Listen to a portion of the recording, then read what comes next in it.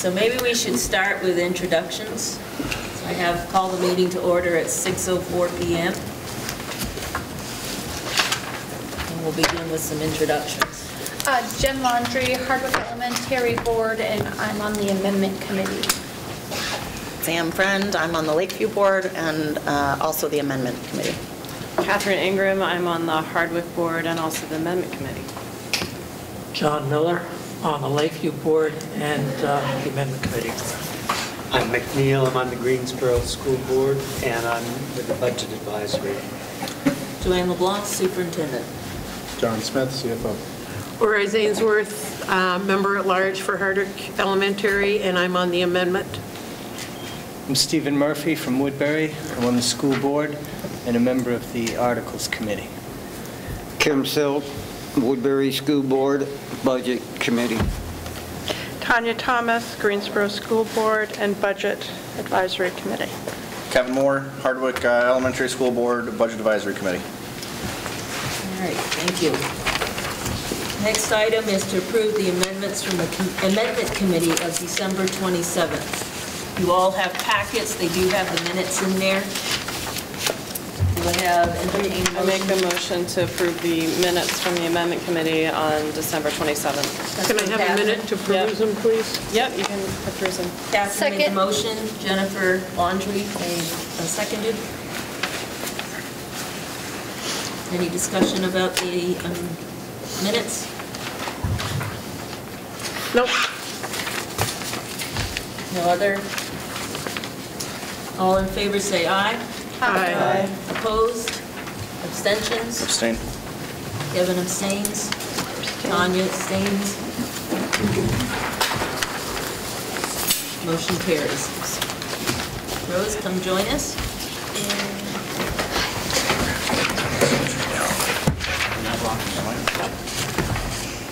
Okay, the next item is to approve the minutes from the Budget Advisory Group from January 7th. Make a motion.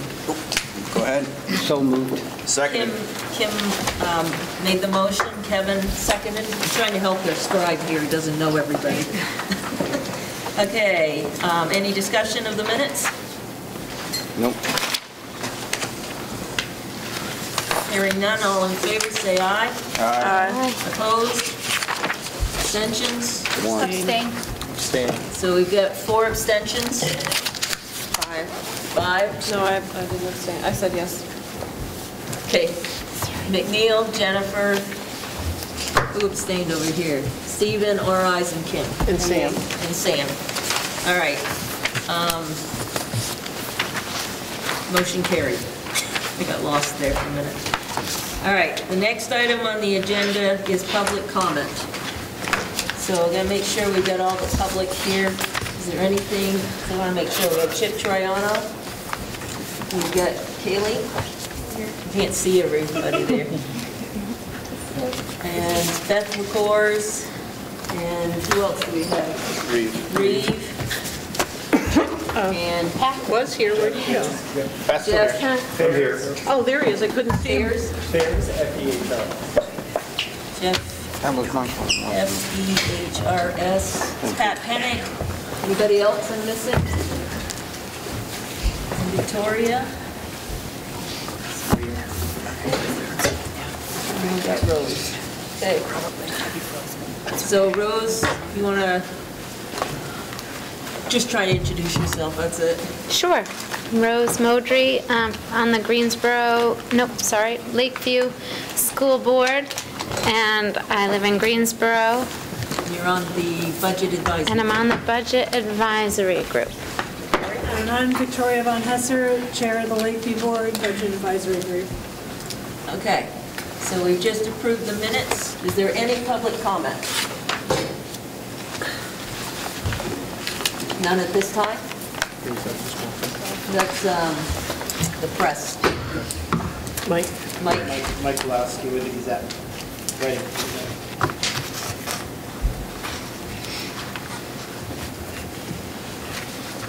Do our TV crew want to introduce themselves? I'm Elizabeth Rosano from Hardwick Community Television, and this is... All right, moving on. We will proceed with the updates on the budget, small schools grant, building ownership discussion, timelines. So this is a meeting where we're going to do the budget on the first part, and then we'll shift to the amendment articles. Okay? So in your packet, John has prepared several items, and we can certainly put it up on the big screen if we need to, or you can just use these documents. I think it would be beneficial for everybody else to see it. Okay. And we do have some extra packets here, too. I could give up my bag.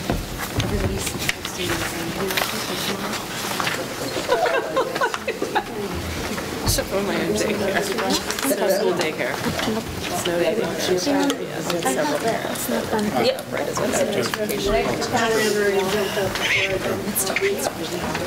really hard to have a discussion. I mean, I had a babysitting class. There was a little bit of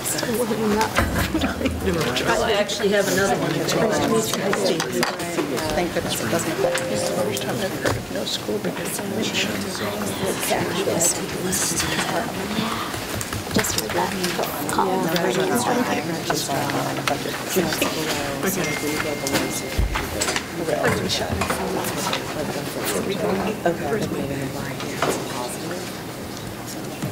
Oh, there's no, I do need to add one thing to the agenda, and that's executive session for personnel. For both, for everybody? No, this will be for the budget advisory group.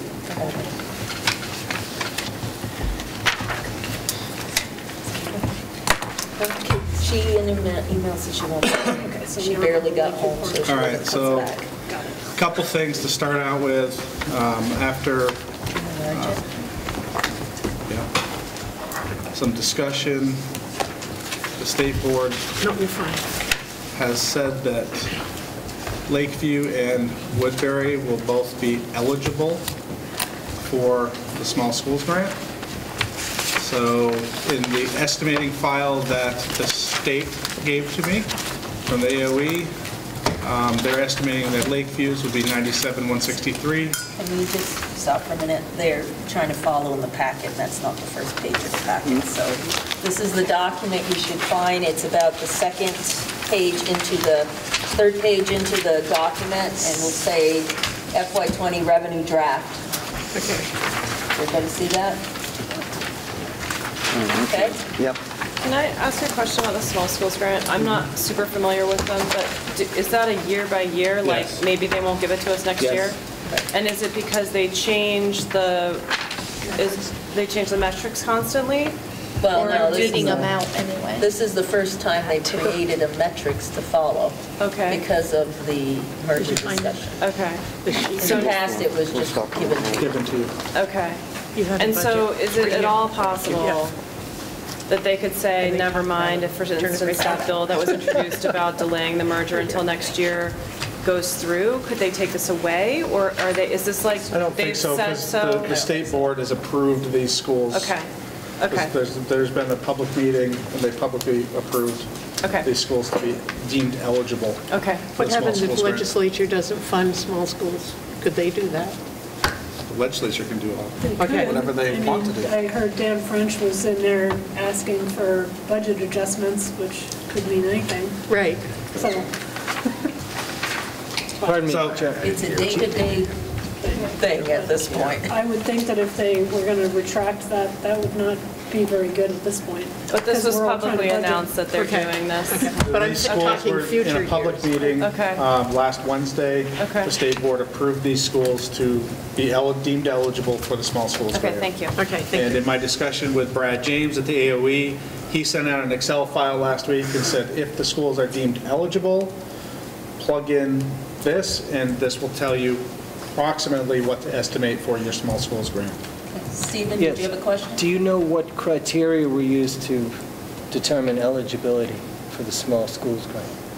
Yeah, there's a defined criteria around, what is it, the Well, there's your performance, performance?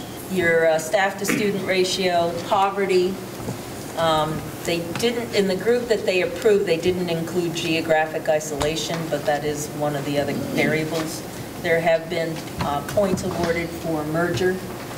And know I'm missing one, but I can't think of it. Those are the big ones that carry the most weight. Okay, thank you.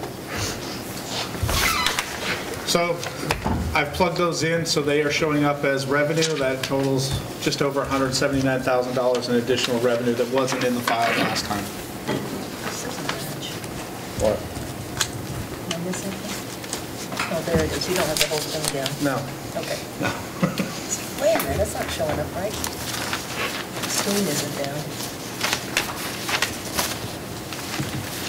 All right, so what page are we on now? So this is going back to the first sheet, the tax calculation sheet. Okay. Everybody on that page? Rose, did you get a packet? I'm looking on, but I we also have a have packet. here. Oh, I just gave up a lot. No, it's fine. We can look on and I can find it. So after, first thing I need to do is apologize for my shock and awe last meeting. So I had plugged in the percentages based on verbiage that was in the file. I assumed it was one column in the AOE file, the percentages were calculated on, and it was actually one column over. So these are the revised tax rates. You'll see they have come a lot closer to what people should have expected them to be. They're up here. Yes, they're at the bottom. So there's no, you're not seeing that big disparity that was shown in the last file. So my apologies for that. So for people trying to find this, if you take the numbers on the far left, which his screen isn't showing, it's number 9, actual homestead tax rate. They're highlighted. They're at, well, they're not highlighted, it's just above it. No, but I mean, they're bold. They're bold, yes. They're bold Yes. numbers here. So it's 9, right there, he's This showing. section right here. And do you have last year's tax rates? That's coming Are they- up. Okay. We do have, okay. we have a I'm jumping paper. the sheet, Yep. okay. So I'm just trying to point out some of the differences in the file, just so we can have a conversation and then you guys can follow how things flow through. Some of the changes from the last meeting. So those percentages changed, which impacted the tax rate. Those percentages live right here. Under 7. Under 7. So these are the percentages that changed and they drive all the tax rate calculations. So those were updated. Another thing that's been updated is this base ed yield calculation. The state has given us a new number. It's now 10,666. It was 10,220. So this is their best estimate as to what this tax yield should be. So it is up a little bit, which does, It's a good thing. it's a positive thing for your benefit. It benefits your tax rate, it makes your tax rate go down. So that was updated in this file. So those things have been updated. Threshold. What's that? Threshold.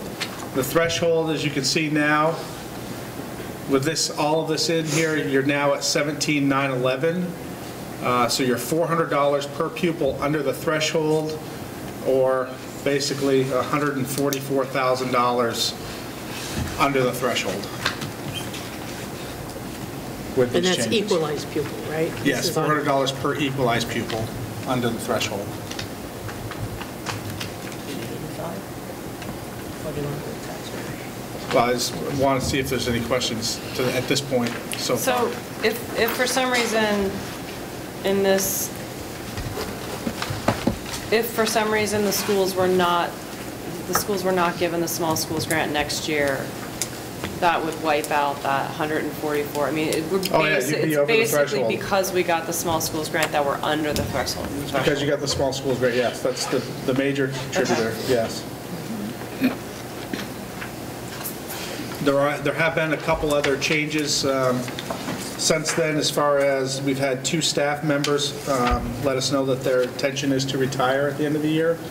So we have made those adjustments in here. It's on the back side. On the backside, the last 2 lines. And we have factored in a replacement of what that would be. But you're going to see about a $32,000 savings. Can you, I'm sorry, can you explain what the, I don't understand what the BA plus 30/M step 6, Does So that that's matter just, or not? that's just, we're taking It on the does. grid, we're picking someplace on the grid, and we're basically picking midpoint of the grid To replace the to person replace who's that retiring? person. Okay. So this person that was retiring is on the upper side of the grid, and we're gonna pick somewhere in the middle of the grid, that's what we're gonna budget for. Okay. And we're gonna budget them to have a family plan for insurance, so that you're covered. So and that's, the budget is within, it's already in that? It's in this calculation, yes, it's in this version right here. Okay. And the things that are on the side are things that are not on the budget? These are things that are not, these are items for us to consider as we go through the budget discussion, Or anything else. or anything else that might come up in this discussion. These are just some ideas that we had, that, things that you guys may want to consider as we go through this process. So John. Are just these so I- cuts? Yeah, go ahead. Yes. Okay. Sorry. No, in order to achieve this budget for 2020, each school or combined would need to spend 85% of what we had No. budgeted for 19? No, this is a full budget. Okay. The 85% would be if we didn't pass a budget. Correct. Then the state will only approve 85% of And that's this what year's this budget. upper, Thank you. that's what this, right here, this is what that impact would be. Full-time, but she would If we're not able to pass a budget by June 30th, we'd have to, if we had to go to an 85% budget, we'd have to cut $1.2 million. So we went through to each one of the schools and said, okay, what would that be? And the only way you're going to get there is with staff. So that would basically mean 10 teachers at Hardwick, 3.5 teachers at Lakeview, 2.5 teachers at Woodbury. I mean, It gets basically painful pretty quick. 16 teachers. Yeah. But When does this we happen? still, No, no, if, no. You don't pass a budget. If you don't Pass pass the a budget, we budget. have to operate 85% of last If year's you budget? don't have a budget by June 3rd, Okay. ready for July 1, by state statute, you operated 85% of your current budget. Until But can you pass it. pass it? Until you pass it. Until you pass Until you it. pass it. but if we pass the budget July 3rd, then it doesn't matter. Right. Okay, so you, essentially, you would riff, right? Is that what you send out, or you riff You 10 have to teachers riff and then you, until and you then... pass the budget, no and then matter you- what. Yes, you have to make, I mean, the only way you can achieve the kinds of numbers you're talking about is personnel. Right, I see that, right. So And it gets you'd ugly have quick, to, you'd like have Kevin said. to, It you'd gets have to very riff, you'd have That's to a riff. worst case. Yes. Yes. Yes. Oh, I mean, that's, Yes. if you're going to be talking about this, you should be talking about the left-hand side and also, yeah. I mean, Right. This was just a Okay. request of the Budget Advisory Group at our last meeting. Right, To say, due- what would, due to the shock what would and awe. that impact be? Right. Let us know. Well, regardless of the shock impact, that if you don't pass a budget, this is the current that will be the reality. And that's based on this budget, not the one you had before. No, that's, 'cause- this is based on FY Because 19's we don't budget. have one. Okay, have a okay, because we don't have a budget. Right, okay. And just so you'll know, the AOE has not clarified this completely. This is I have asked the question, and this is kind of the thinking, but this has not been set in stone as to how they will address this. Okay. So, This is just a what if. Kevin? Kevin, So, not to go down the rabbit hole too far, would we be violating state statute if we were operating at an 85% budget? So would we be cutting services that were potentially in violation with the articles of amendment? Or sorry, the amendment articles, whatever it is, the draft articles, thank you. Would we be violating any of those at an 85% budget?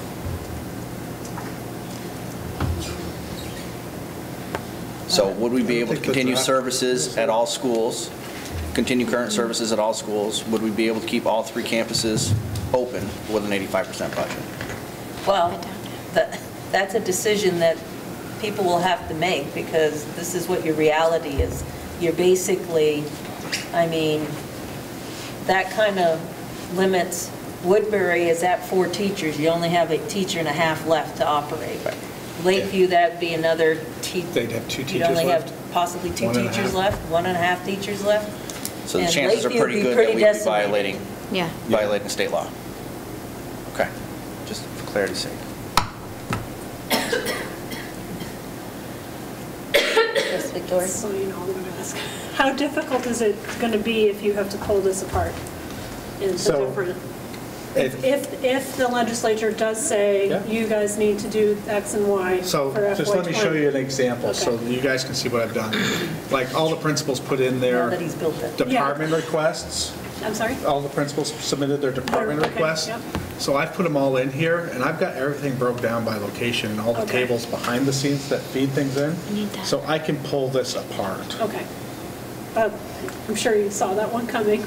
And I just wanted to I've make had sure that intentionally built in here from the start. Yeah. Every one of these tables, I've intentionally built this way from the start so that if we do get to a point where there's a stay or the legislature decides that we're going to punt for a year, we can pull these apart and we can have meaningful budgets to you guys to have discussions at your individual boards really quickly. Okay. Have we gotten any word, I know that bill just went in to be read, but do we know at all what the feeling is about when it might be? Well, we have a We have a legislator Do you here. have any information on that, about when we might know anything? This is I don't know hard. when you'll know anything. I can tell you that the delay is gaining traction. There are more members every day that are interested in it. We drafted a letter to leadership and asked them to join us. So it will depend somewhat on the governor as to what he has to do, but we think that it will be effective to put this out 1 year, and it's gaining traction, as I said. Okay. I think it's going to work. Okay, thank you. Do we know if there's anything with if the delay would have any effect on the lawsuit? Or we don't Just know gives them anything? more time. Well, More time to do stuff? The Okay. delay is being asked for so that the legal appeals can work their way through court. Okay. Trying to back out of a situation that we're in right now if the courts decide there's a constitutional issue, then it's going to be even messier than it is right now. It's going to be really bad. So that's another piece that's starting to come about. Thank you.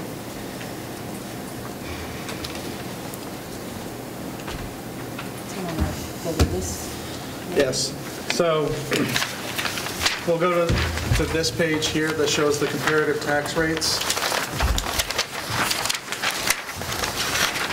It's the three It's colored like the one. first sheet you got. It was up towards the front. Should be in the front of the packet.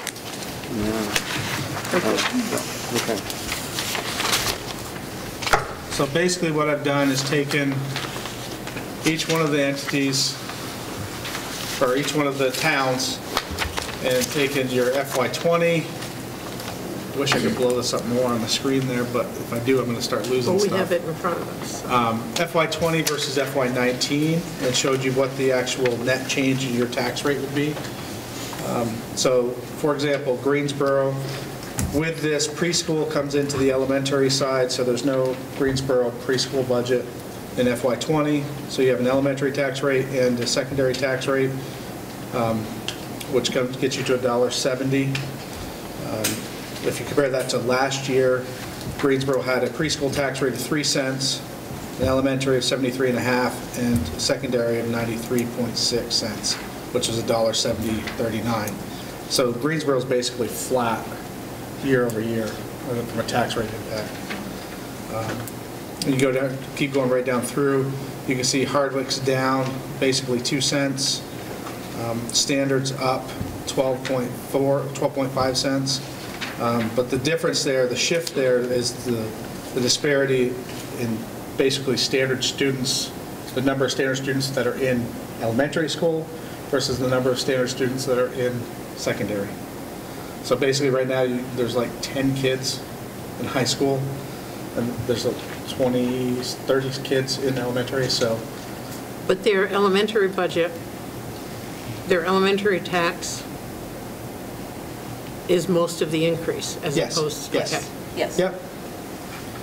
So their secondary doesn't change very much. It actually went down a little bit, and most of the changes in their elementary, just because of the percentage of students that they have in the elementary level.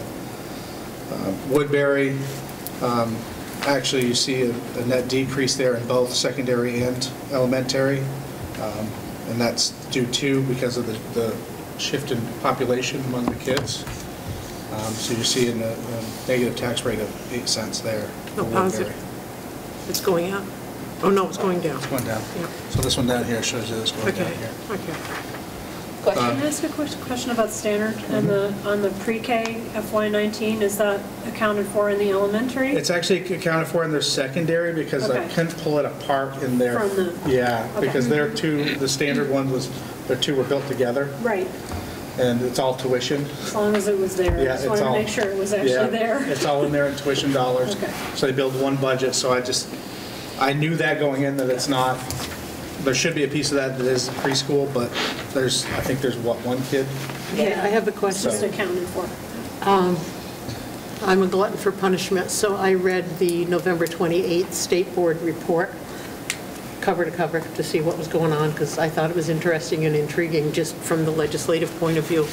But it stated that the reason that they could do this merger with the 3 schools, the 4 towns, is because Standard was not supposed to have had pre-K in their school board. Yeah. And so from going forward, will Standard preschool be part of the new district and not part of the Standard board? Correct. Same with Greensboro. And same with Greensboro. Yes. So Greensboro will not have a school board per se. It'll just be the new district elementary and the Hazen Union reps. Okay, They're but wiping Standard out will the still Greensboro. have the 2 school boards, Yes, because they'll still have their 7 to 12 7 to 12 only. tuition. And then That's it. this board, Then this board. Yes. representatives on this Yep. board. Okay, just wanted clarification on that. Yep.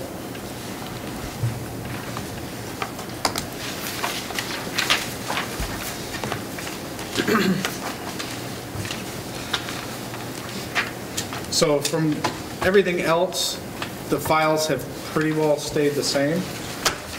The only real changes has been those 2 retirement announcements from last month to this month, and then my correction of my wrong column in the Excel file. So Hardwick and Woodbury have retirements? Hardwick, yes. At this time. Yes, 'Cause I at this couldn't- time. okay. Those are the ones that we know of at this time. There may be Okay. more, I mean, Okay, Kevin? If this budget were to be approved at this board, and it were to go to the voters, what would the ballot say for equalized pupil spending?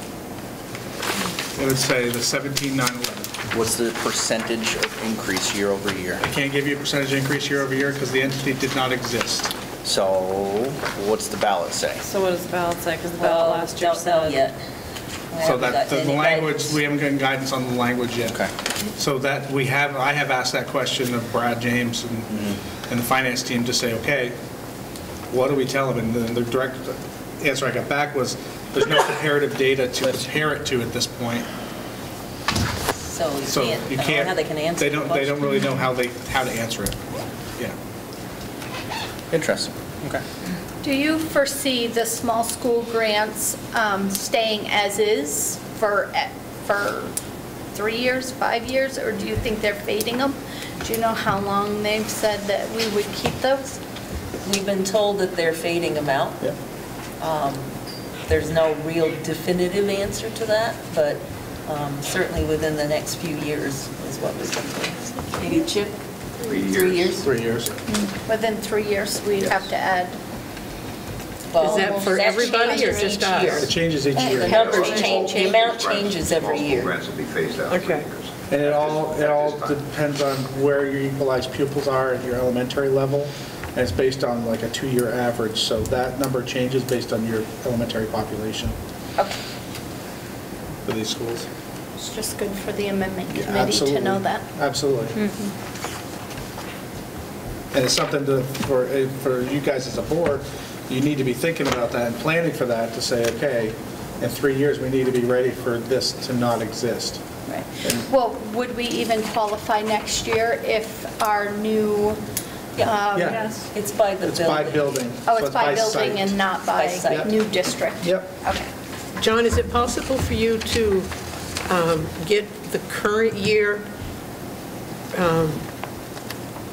estimated, or the current year equalized spending per pupil for the 3 schools, so that we could compare this if somebody said, well, what was Hardwick's last year? Or Yes, absolutely. if you could get that. Because that would kind of answer Kevin's question. I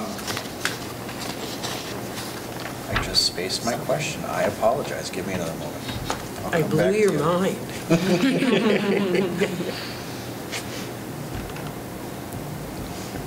Oh, 3.84% increase on the budget is what I'm looking at. I'm looking ahead a little bit. Does that include the collective bargaining agreement adjustments? Everything. Okay. Everything's in there.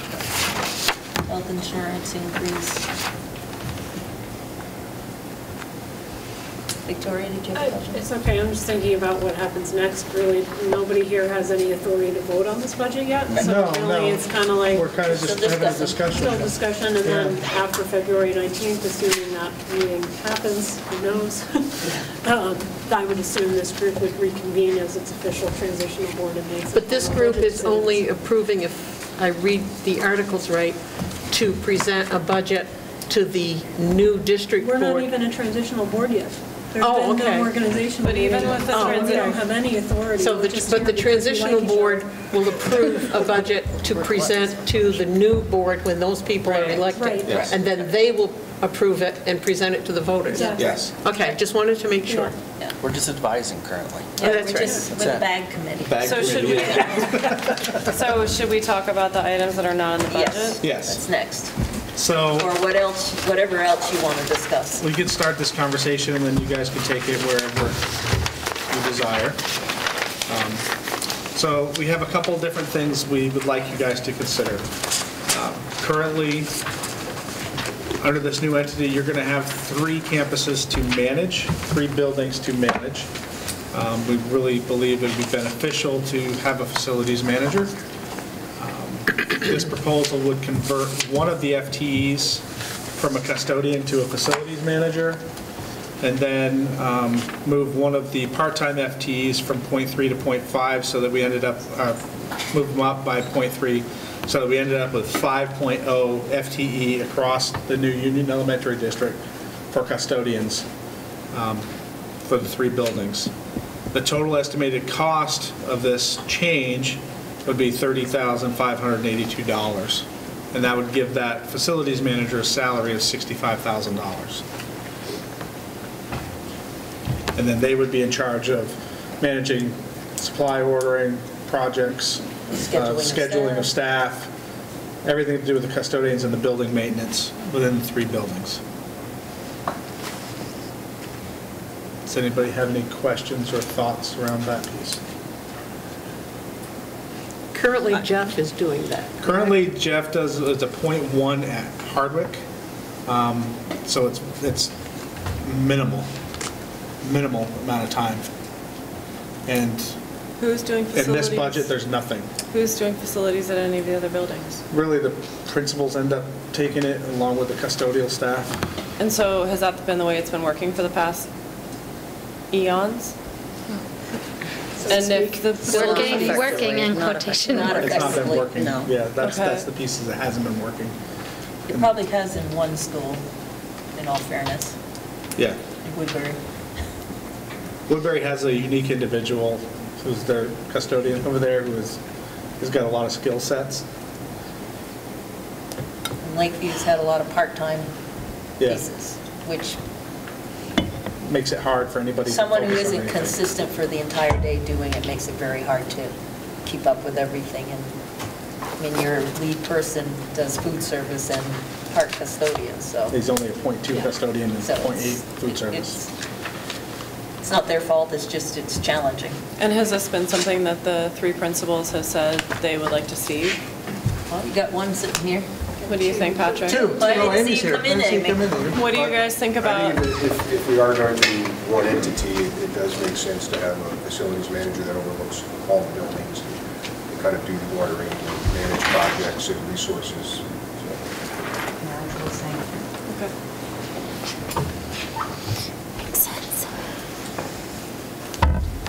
Any further discussion on this? Any other thoughts? If you add this into the budget, what does it do to our per pupil spending? So let's go put it in. But it would still keep us under the threshold. if this were to happen, would this be someone that was hired in-house, or would you put it out? Well, it says that we would convert I an have to FTE. technically, when if we create new positions, I'm legally required to post.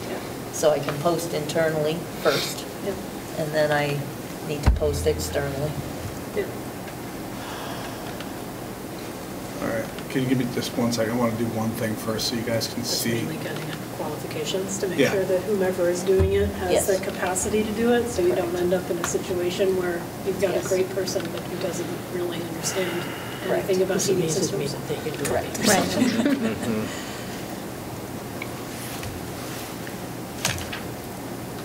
And this way you guys will be able to see what it does impact on the tax rate as well for each of this. So if we go up here and put in plus this. So it goes from 17,911 to 17,996.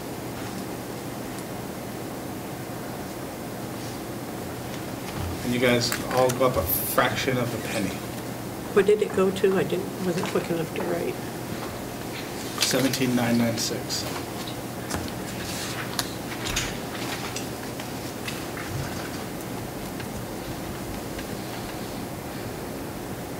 And you all go up less than half a penny on your tax rate.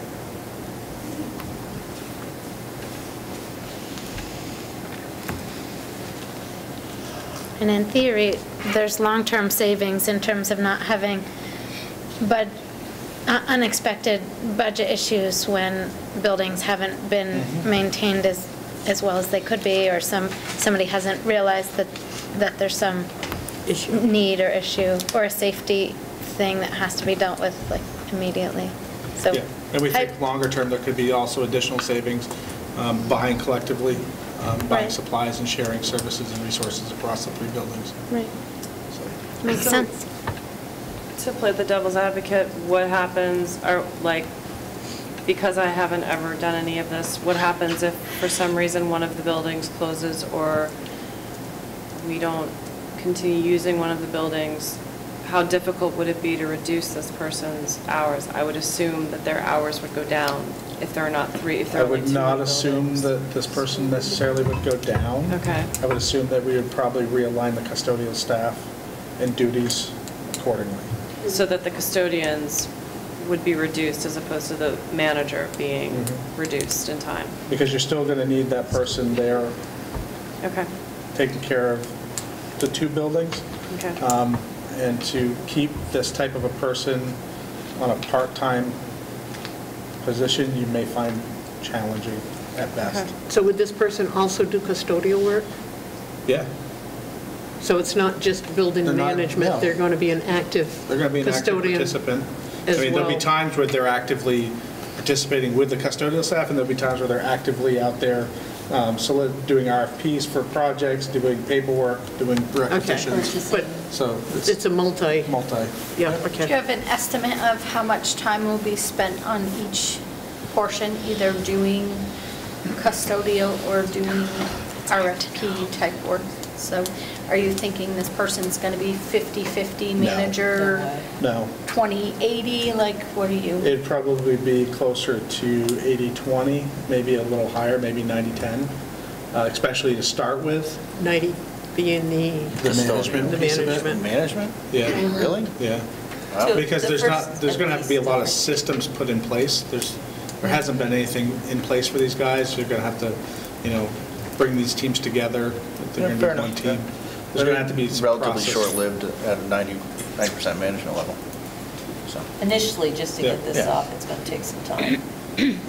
And just to point out, even if one of the buildings does close, the new district still owns that building. Right. It Still has to and still maintain has to it. maintain it. Yeah. Until it's Until you- turned, the- something else happens The with it? district sells it to whomever the articles say they're going to sell it to. But Okay. even if you close the building, you still own it. Yep. Okay. You got to take You care of don't just walk away from it. Yeah. it.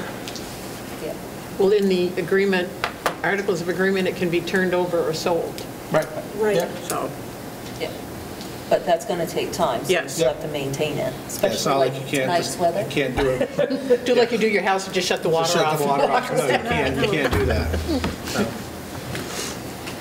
Okay, so that's if we include If we, that's the impact if you included that position. So let's just keep going. Let's say there's a decision that you make that says you're going to keep it. We'll leave it there for now. Let's check out the other categories. So the next one we had was a food service director. This one is becoming more and more challenging. There's more and more of a requirement for paperwork for fresh fruit and veggies, for all the USDA stuff that has to be filed all the time. The food service side of it has become very administrative heavy. I think we have a principal out here, Amy, who might agree. I would agree. And Brittany Curry, who's a staff member of mine, actually does a lot of processing of paperwork for the schools so that they don't have to. So we think there's great benefit would be to actually have a food service director that would take care of all of the grants, take care of all of the processing of paperwork, take care of all of the filing, which would prepare a menu schedule for the month. Take care of all of the administrative side of food service as far as scheduling the staff across the new Union Elementary. So there's 3 different options up here. One would be just to convert one of the FTEs to a food service manager and not to hire any additional staff. That would leave a huge hole, I think, but it's $12,407. The next option, option 2, would be to convert that FTE to a food service director and then also hire a 1.0 FTE staff person, and that's with full benefits, and I'm assuming a family plan in there, just for budgetary purposes, and that comes out to about $58,000 for those 2 pieces. So you basically, it's the increase of the food service director and then also the addition of a new staff member. And then option 3 would be to upgrade one of the food service managers to a food service director and then add a half-time person with benefits. We're looking at about $34,000. So how much Hardwick currently cooks for Woodbury? Yep. What do they have as far as a food person at their school? So they have somebody that comes up and picks it up and goes down and serves it. And is that full one FTE, half-time? No, it's it's .3 something? 0.33 or something like that, yeah. And Lakeview has somebody on site cooks. And it's just a 1 FTE? 0.8 right now. 0.8. And Hardwick has 2, 3 FTEs? 3 FTEs. So,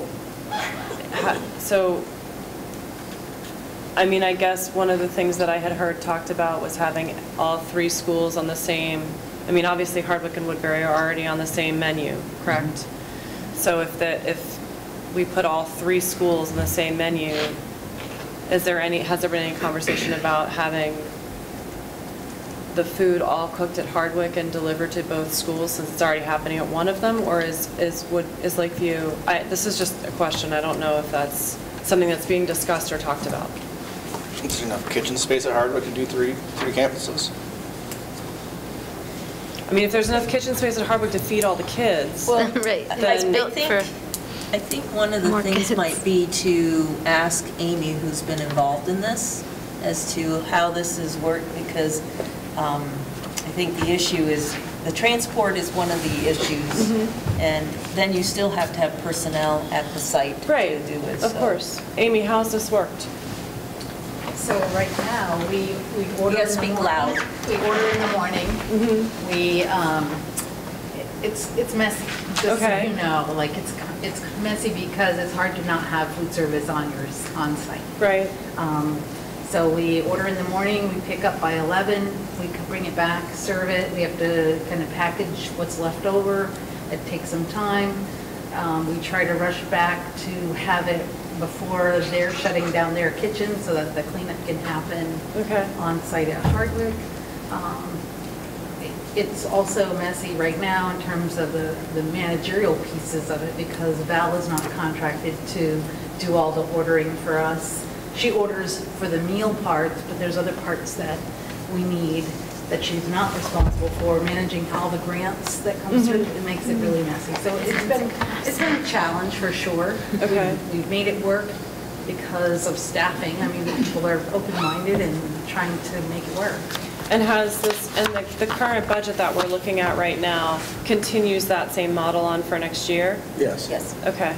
So, I don't know who's first, but Victoria? So we had talked like a year and a half ago about subcontracting this part out to another service, that was going to be an option that we look into. And my other thought on this is that while it may seem really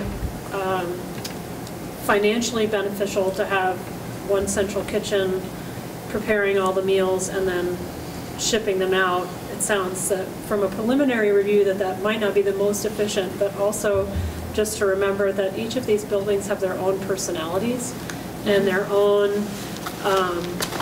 atmospheres and initiatives that they've worked really hard to build. And I think that in our case in particular, we've done a lot of work with Green Mountain Farm to School. We've put a lot of work into our food program, and I think to dial that back now and have it rolled into coming out of a central kitchen and a satellite space where our kids are in the kitchen regularly doing meal prep and learning how to cook, that would be detrimental to the kids in the Lakeview building, I think. So I would caution whomever is going to be putting together this final budget, when you're looking at things like this, to really think about the individual schools as their own personalities as well. And even though we're looking at a big budget that's going to have impacts on all of our communities, they are almost like home for a lot of these kids. So if you go and you make big drastic changes, the impact ends up on the little kids. It doesn't, that's I just want to caution everyone. No, and I wasn't suggesting that we should necessarily do that. I just had a question, is if Amy's person, whoever it is having to rush back to Hardwick so the kitchen doesn't close, is a little more communication between Hardwick and Woodbury, so that, especially in the winter when the roads are terrible, you don't want someone rushing because I got to be there by 5 minutes of 1 or 2 minutes of 1 or whatever, that a little more communication and working it out. And then in future years, if that does continue, then contracts can be changed even within job scopes to rectify that issue and work it out rather than just kill it because it doesn't appear to be working. If the kids are happy with the food, that's one thing, but if it's just the managerial part of it, and that seems to be the issue, then I would encourage, not being on the budget committee, that something be looked into to rectify those issues. I appreciate your comment, Victoria. We do feel the pain of not having our own kitchen in our school. I want to be clear about that. We were doing a lot of growing our own food on site, and having kids cook in the kitchen. It's much harder to do that when you don't have all the materials to do that. There's just something said for having food cooking in your building. That just the smell alone, quite frankly, changes the whole climate. So we feel the pain of that.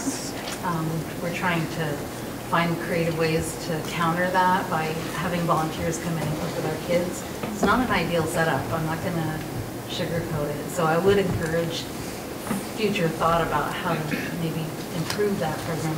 And Val is incredibly accommodating to us, or just to be on the record for that. Like, yeah, we have to hurry back, but there's no danger to anybody in that process.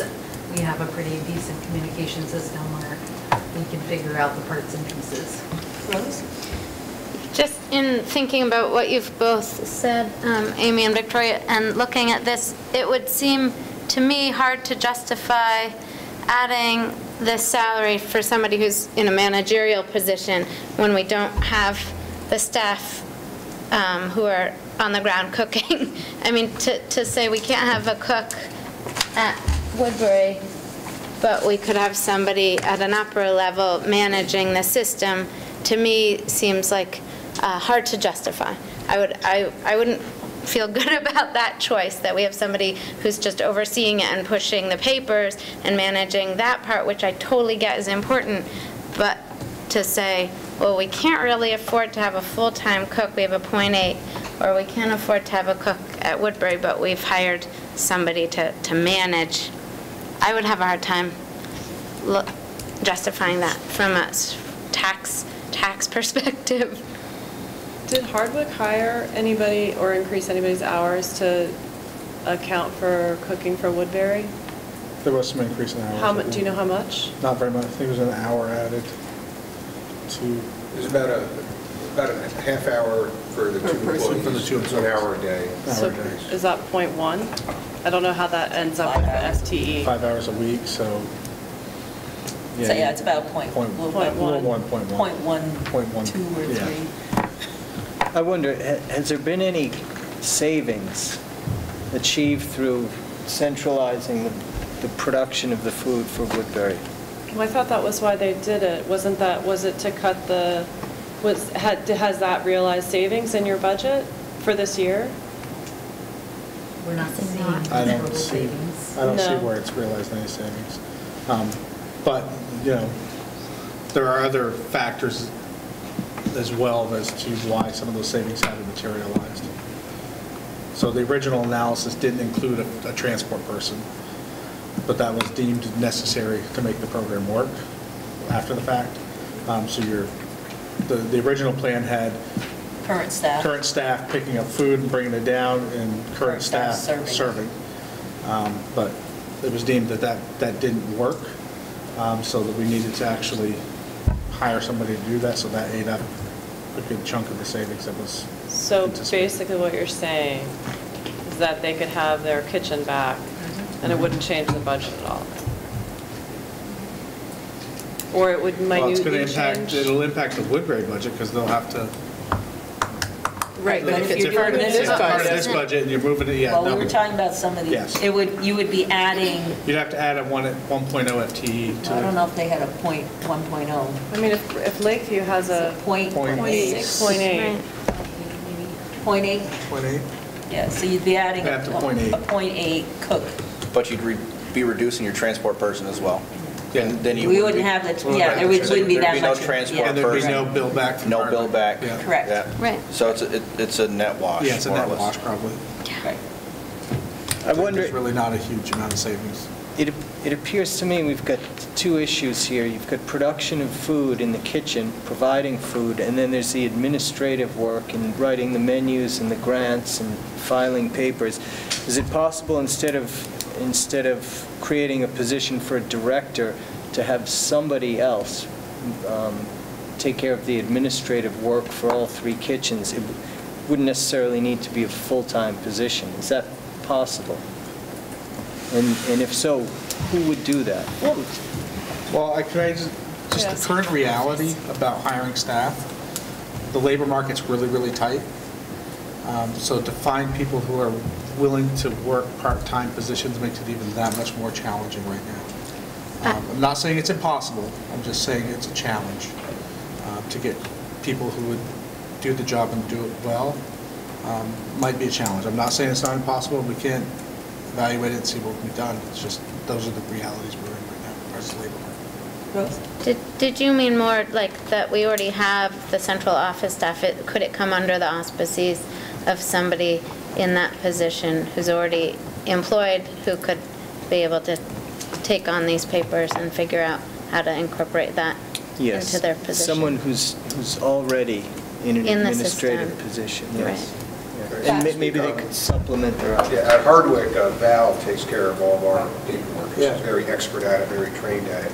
So, the one option for us, we already have somebody that can do it quite well, and how can we then spread that expertise across the whole district would be what we're looking for, versus bringing someone necessarily outside in that hasn't had the experience and the know-how. So, and then to free up more of Val's time, because she also helps prepare meals, then we would need someone part-time, at least at Hardwick, if that was available to do it. Thank you. Did you have a question? I did, All right, just a clarification. I knew Val was doing it at Hardwick. She's been doing it a long time. She does an excellent job. But is it necessary that, are you saying the manager, food service director, would need to be full-time for the three schools? Or would she still be cooking? Would she still be running the Hardwick kitchen, but and then hire either a half-time or the full-time or nobody, your three options here, to assist somewhere, but she would do all of the bookkeeping part of it for the 3 schools. Yes. Yes. And then also do some cooking. Because time. your first, Potentially, if there's time. your first option is to hire no additional cooking staff. So, And that's why I said that I believe that would leave a hole in the kitchen. okay, so if we hired a half-time, then, or even a full-time that went between, you can't really go between 2 schools as kitchen help because you've got to serve at the same time. You're prepping at the same time. So, right. But if you hired half-time in 2 different schools or part-time, how much of Val's time is she currently cooking compared to her management time? I would have to check with her. It's, yeah. I would be curious on Yeah, that. that would be something. And then you would know how much you're losing. Yeah. Because if you don't know how much of her time you're actually going to lose and Yeah. what the whole is, then you don't know if you could get away with a half-time or the full-time. Is that kind of like option 3? Yeah. Or that's Yeah. only one half-time? One half-time One person. half-time. But if it Right, I wasn't- realize that. But if you don't know how much of her time you're actually going to lose, Right. and then you said it was a wash to go from Hardwick back to Woodbury, I mean, I'm just trying to wrap around it. Yeah. So just to get clarity, just a couple of things I've heard here, correct me if I'm wrong. It's almost a conversation of putting a food person back into Woodbury School, and that's like a .8. And basically, those individuals have been called food service managers, so they're responsible for their own paperwork in their own buildings. Lakeview does that, and currently, well, Woodbury would have done that, and currently Hardwick does. The notion was because the demands of this work continue, and that takes time away from their responsibilities to actually cook and prepare, and also to try to have, if you're going to have one union elementary system, then your meals should be pretty consistent across the system, what you're serving. Doesn't mean you can't have all the programs that you have, but you should have one common menu that you're serving across the system. So having somebody who can coordinate all of that, do all the ordering for all 3 of the schools, take care of all the federal requirements as well as the state requirements, which change every year. You need somebody who has a pretty good skill set with that. And just ordering food alone, Hardwick can order stuff by the case. And just to give you an example, because Faye's yelled at me from Craftsbury a million times, because when she orders a watermelon, it's like $13, because she orders them one at a time. When Hardwick orders them, they order a case, and they're like $3, $4 a piece. Kevin So first. there's a huge amount of savings to order. So you lead right into what I'm going to ask about. Yeah. Has there been an analysis done about potential cost savings for centralized ordering? No, I've had no time to do that with the budget process. Do we have a back-of-the-napkin type of estimate? Could we save 10%? Could we save 20%? 3%? We could probably produce an analysis at this time, if that's the request of this group. I also want to just point out, don't mean to cut everybody off, but we are at almost 7 o'clock, which is the first hour of this meeting. So I'd like to give it just a little bit more time to get through the 3rd bullet, and then just ask for some direction that people want to go, and then we'll go into the amendment piece. Does that sound?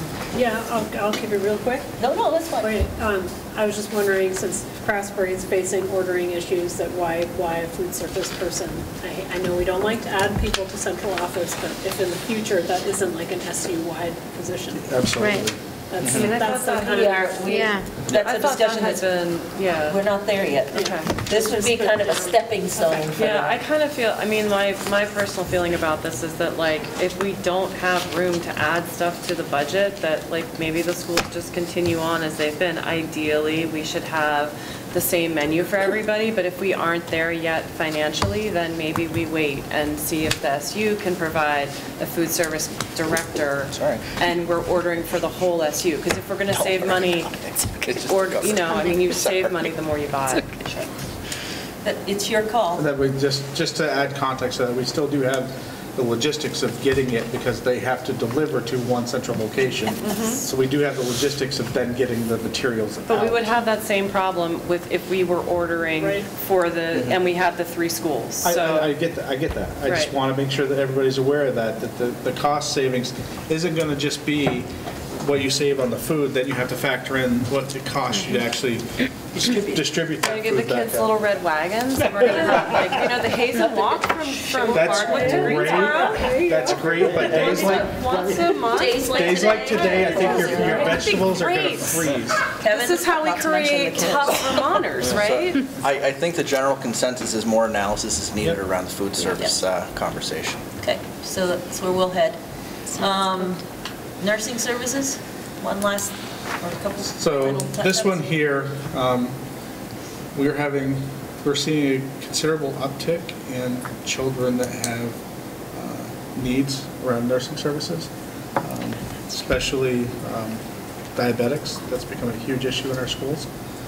So currently we have, Hardwick has a 1.0 registered nurse and the other 2 schools have 0.2 nurse. So they're in there 1 day a week. Or 0.1? 0.1 and 0.2. 0.1 and 0.2.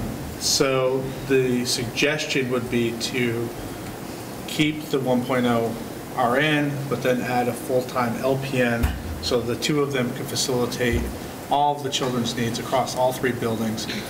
Because honestly, like right now at Lakeview, you have a principal who's monitoring the diabetic needs of a student. And that's not an ideal situation. We really should have these services for these children. So just personal opinion, if we don't have proper medical professionals administering medication, I, without question, think that we should. I'm not sure what it looks like on the ground at Woodbury. We just heard an example at Lakeview. I'm not sure how, you figure out things on a day-to-day basis with a 0.1 or a 0.2 FTE medical professional. Well, everybody's medical professional train the staff on how to administer medication. Where's the legal liability go if something goes wrong? What's on the licenses, unfortunately, of the nursing staff. But you're Because not they're the only required ones. by law to have full-time nursing staff in small buildings. It's based on student count. Yeah. Hardwick Fair Elementary, enough. last I knew, could actually get away with a .8 nurse. So the state creates that liability, so you have an out. Because if you follow state standards, Hardwick has too many nurses. Well, the issue is that there has been an increase in the number of students that are type 1 diabetes in all of the schools in this issue. And there are specific requirements that when a child is diagnosed, then for the first month until they can level it out, you must have a full-time individual who has some training in nursing there every day to monitor. Follow-up question based off of that. How many support professionals do we have assigned to children with medical needs that could potentially be filled by a medical professional being in that building? Well, that's a tricky one. Because unfortunately, sometimes there are certain cases which require you to have somebody there regardless if you had a nurse there, just because of the severity of the situation. Understood. I can't give you an exact number because there's so much filling in between principals, administrative assistants. I mean, they're all covering. So I don't really have a clear answer for you, Kevin. This one's a no-brainer for me. I mean, the impact over the entire union budget, it's going to be it's minimal. It's like, what, 0.3 cents? Yeah. And the other part is But that that still won't put those schools at a full-time person, will it? No, but this is something that we're also see at the SU that I've discussed, is having a lead nurse at the SU level and then having a cadre of nurses that can move around the district so that wherever there's a need, you can do it. And also the lead nurse, if you have it ideally, if you have a nurse that's absent at Lakeview, that lead nurse can go and sub. so you have the flexibility to move the personnel around if needed. Well, the nice thing about this too is with this 2.0 model, a lot of the children that are on type 1 diabetics, their monitoring devices hook up to Wi-Fi networks, so they can still monitor that child remotely. They don't actually have to physically be in that building, and they could prescribe something to a principal, say, hey, this dosage needs to change. And Or direct an LPN to hurry up. to get there. And things can be done, and it gives you the flexibility to move people.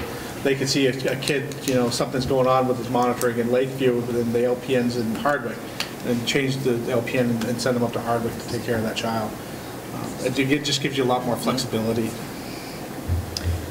So what is to kind of sum up, what is the direction from the BAG group, Budget Advisory Group, as to next iterations or next paths that you want us to explore? I've heard an analysis of food service.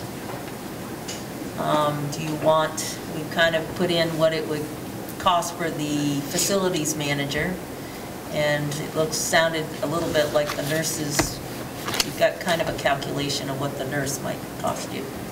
I don't even know if you're at a full penny yet, if you add that. If you add the nurse, you're probably close to a full penny. So if we go up and add that in. But if you added all three, I did some math while he's doing that, and I took option 2 because it was the most expensive for food service, you're still under threshold. Oh, yes. And I'll show you what that is, just so you guys have. So this is adding the nurse. You're basically, standard hit a penny, everybody else is under a penny.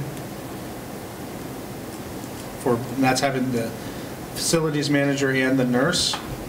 And then if you went and you added the food service at the highest level, just so you have what it is.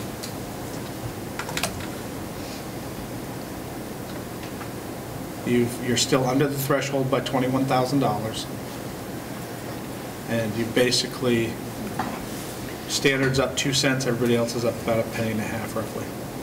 You don't mean under the threshold By 20. Yeah, you couldn't be under by 21,000. No, you're under one by 58. You're under by $21,000. Which is 58 per $58 Oh, you're per making household. it that, okay, sorry. So we're both right, Victoria. 18. It's like, you can't find the 253. threshold by 21,000, that means you have no spending. So that's just so you guys understand. That's where- the worst it could be. Yeah, that's if you took all 3 options and took the food service at the highest level. Does it change the 3.84% to what? Is it more than 4% at that point over year-over-year budget? I'm still concerned about what shows up at the ballot, even though we don't understand what that looks like yet. Well, Yeah, it's important. can I share this back in the If it doesn't pass, it doesn't mean that. I know. 393, is that accurate? That's what it is now. Looks like I got 384 on the sheet you printed out. Oh, at the bottom of the sheet, in your budget sheet, must be, yeah, right here, 3.93. 3.93. Is that what you're looking at, Trevor? Oh, sorry, what one was I looking at? That's, sorry, the general education. 3.93. Yep, 393. Yeah, keep going. Back This, the envelope. Did you find that page? It's this one. this, Yeah, that does the same thing. 1%, That's a but synopsis, yeah. every year. Okay, unless you know. so What did you it's, see? This is our spending Yeah, this year. this is the Oh, okay. synopsis, and this is the whole budget. so it's basically,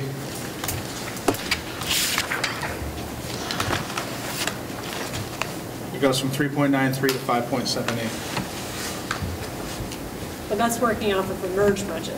Yes. But if you break it out, I mean, if you're asking for Hardwick, like for Lakeview, we're at 16,459 this year, right? And if you go up to 17,911 without any of these options on the right, that's an 8% increase. Right, and we were at So- 16,937. I don't know my math well enough to Okay, do that that's fine. percentage. I didn't do it, that's why. And this is comparing You're the comparing proposed ed spending budget for to equalized the people. current total of the FY19 budgets. Yes. Okay. If you combine the FY19 budgets, this is what the percent increase would be. to be 5.78%. It's about what the town of Hardwick went up. Just 9%. If you're just looking at If I'm looking at the Hardwick budget. And the tax rate would go up about a penny and a half for Hardwick and Greensboro and Woodbury, and then Well, I Stanley. know, but they're still gonna, it depends on what they say on the ballot. They made it different anyway, but they still said it in a bad way Right. 3 years ago, I so, know. or 2 years ago, whenever that was. because like that is. Okay, so what is the direction of this group? Just under Because we need to 6. move on to the amendment. Is that it? The analysis for food? Ponder what we've just talked about? You've seen some numbers here. Are there any other things you would like? Us to consider or think about or do an analysis on? My take is it's pretty well covered, but I would be reluctant to meet again as a bag until we're officially a group that can actually take action. That's what concerns me, is we keep moving these decisions forward, but we haven't actually vetted them with the other boards. We haven't had, you know what I mean, like formally. So It's that all discussion. If I think on the surface, this is really informative and we could learn more, but And that's why the only Yeah. changes I've actually made to the template has just been those 2 retirements. That's the only changes, and then fixing my math mistake. I just would like the next time that we get together to have a group that could actually act on it instead of speaking hypothetically. Okay, so That's my. do you want the analysis sent to you as members, or do you want to meet? I mean, if we have the organizational meeting, I think I've timed this to almost be the very next night for this group to meet, because there's going to be a short window, so we have to meet almost immediately. So do you want to wait until February 20th? I feel comfortable with that, in part because there's a lot of information in here, and you've given us a lot, and that the pieces that are missing are pieces that are extra analysis, but that I personally feel comfortable with waiting until the 20th, but whatever the date is, but. So it's a pleasure of the rest of the group. I'm kind of in limbo as well at this point, without understanding what the ballot language looks like, what that equalized pupil language looks like. We may have that by then. I mean, I can't give a thumbs up or down on anything at this point. Anyways. I mean, even as an advisory thumbs up or down. It's tough. I think we're in a much better place than where we were 2 weeks ago. That's an understatement. I'm not sure what else we could accomplish in the next couple of weeks without having some sort of authority to do so. Okay. I'm kind of with Victoria, and I'd rather the next meeting where we can actually make decisions. Joanne, do you have what you need to do contractual obligations from that board? I don't have to deal with any risks until April 10th. I have to notify staff by April 10th. So by then, I would hope that we are into the new board by then, and we'll have a clear idea of where we stand with the budget. And contingent upon whatever happens, if this moves forward, then we'll go from there. If it doesn't, then we have to address whatever's in the individual budgets, and we'll make decisions there. I feel pretty confident that there'll be some answers enough so that we can make a decision whether to RIF or not RIF before April 10th.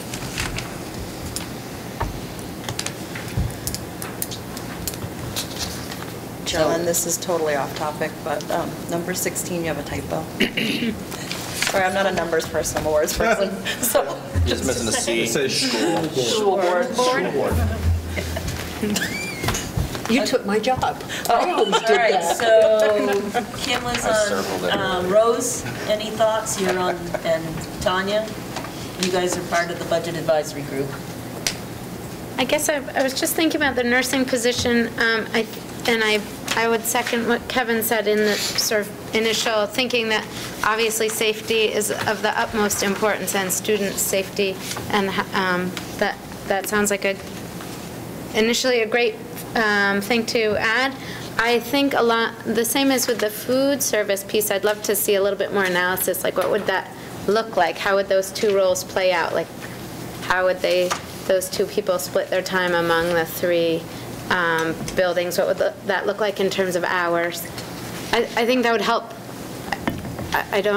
Plus see travel time. Yeah, and travel time and just how that would look, but I don't have any opposition, like as a person, I think that would be an essential role. Tanya? I thought.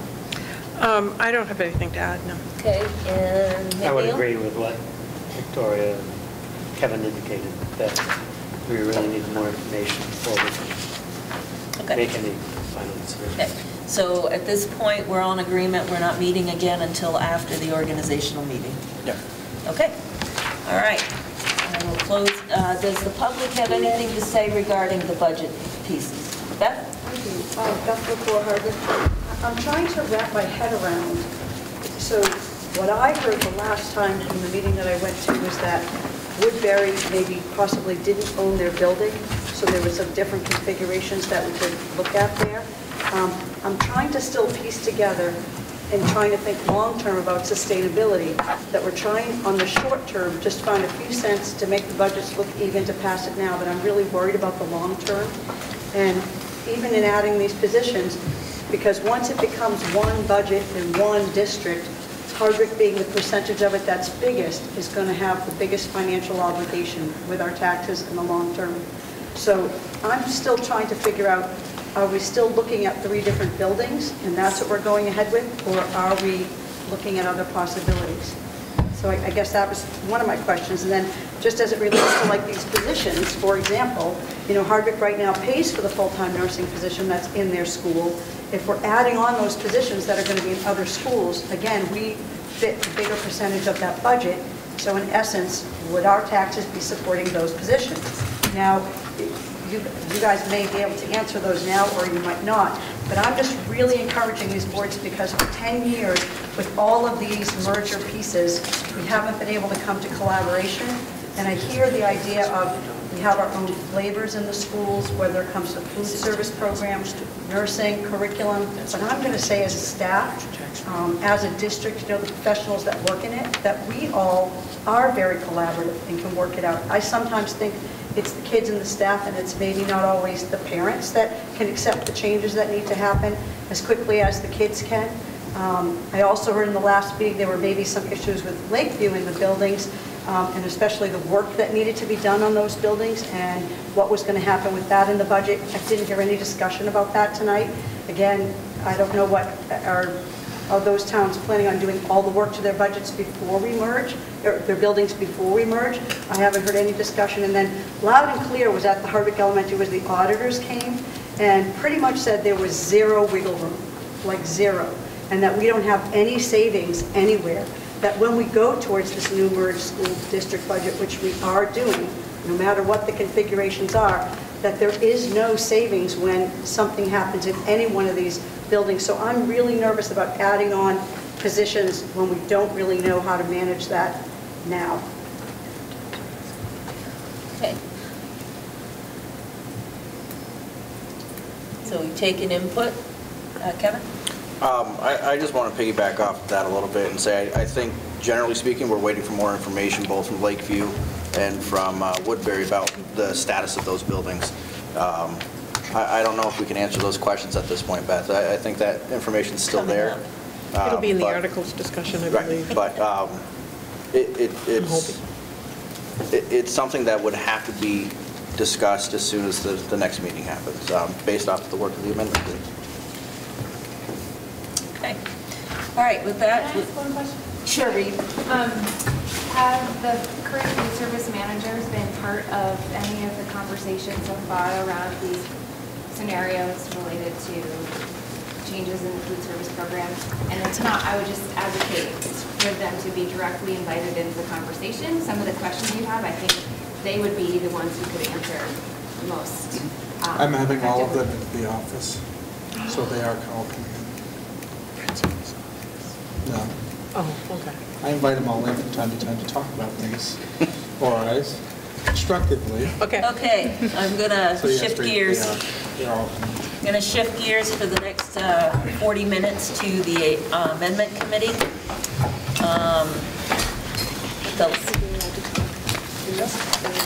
Yeah, everybody's been talking. I'm sure that's cool. Sure, but I just want to focus on that. So the first document you have is the last piece of work that the amendment committee did on December 27th. Well, we didn't do anything on the 27th. This was the 20th. Sure, it was the week, well, it was the 20th. So this is where we had left off. I can pull things up, but I figured we'd start there. These were all the kind of discussions that we've had. I've included a transition timeline FAQ, which has some guidance around the transitional board and the amendment process, and when the transitional board needs to warn the amendment committee. John had sent some other draft language, so I've included that email. And then the last document is a series of questions that my office put together and sent to the AOE regarding a number of things that had come up. And there is the Articles of Agreement, which was about school closures, and there was also about conveying buildings. And then one of the other things that was discussed was also, this group had talked about how you would elect, what happens regarding the election of board members, voting on a budget, and can you follow the current format that you do for kind of Hazen. So that there are answers to those in here as to what the AOE guidance is. And also I did clarify with Sean Tui some of the responses of the AOE. So I'm not sure they were completely clear. So I do have his, I can tell you what his response is. Wait a second. What? Woodbury doesn't own the land? They own the 14 acres? That's separate than the That's land that separate the than the building land that the is. building's on. Yeah, that makes perfect sense. So why don't we start with some of those questions? Stephen is here. Maybe you would like to bring an update on where we are with the discussion around the building and the land on which the building is on. Yes. Last Monday, the select board had a meeting, and at that meeting, the board and members of the public and some members of the school board, including myself, discussed the implications of the town of Woodbury owning the property and the possibility that it would not convey the property to the new Union District.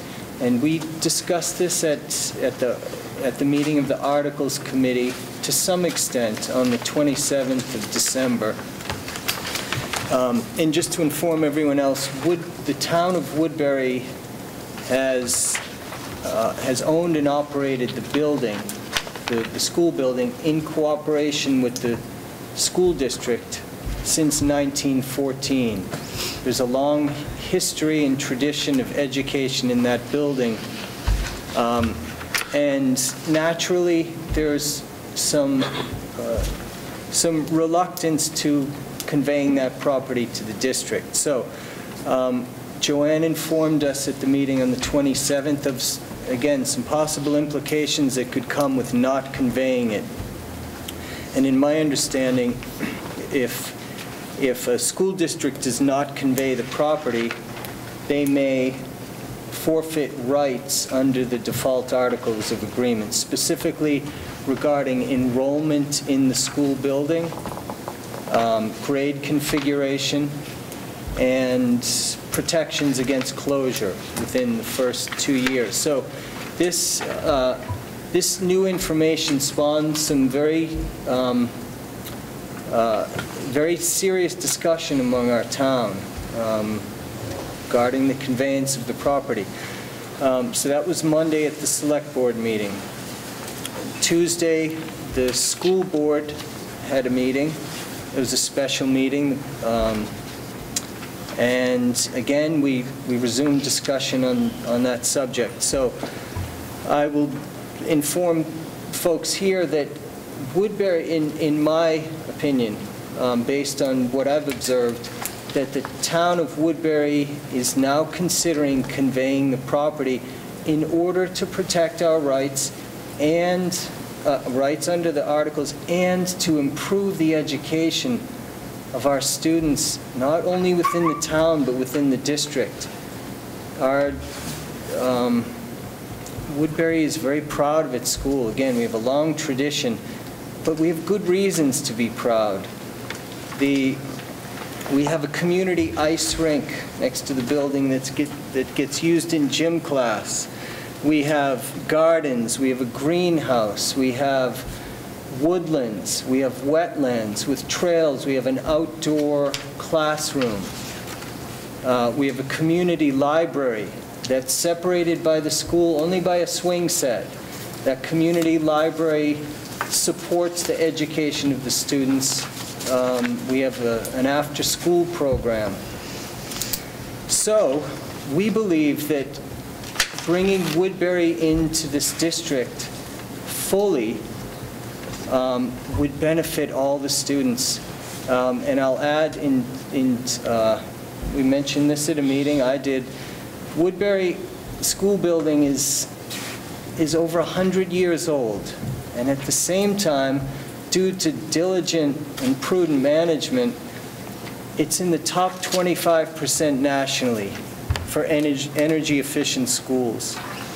I believe it was 2013, it was one of, I believe, only 11 schools in Vermont that was awarded a gold star by the Environmental Protection Agency for efficiency. And finally, in 2017, within the entire OSSU, including Wolcott and Craftsbury, the entire OSSU elementary schools, Woodbury had the lowest education spending per equalized pupil and the highest scores in SBAC math, SBAC English, and the K-2 reading assessment. So we are very proud of our school. I think for good reasons. We can bring a lot to this district. We can improve this district by the inclusion of Woodbury. So I believe that the town of Woodbury is inclined to bring this question to the voters. In order to sell the municipal property, the voters of Woodbury would need to approve. So based on the discussions that I've observed and participated in, I believe this question will be put to the voters. Do you wish to convey the building? It would probably need to be conveyed to the Woodbury School District, and then under law, if these articles of agreement are enforced in July 1st, 2019, under law, that property would be conveyed to the new Union District. So that's where we are today. Thank you, Stephen. The other question was around Lakeview and the fact that grades 4, 5, and 6 are not on the campus, but are through an MOA, Memorandum of Understanding, being provided down at the town hall. Do you guys want to discuss anything further on that?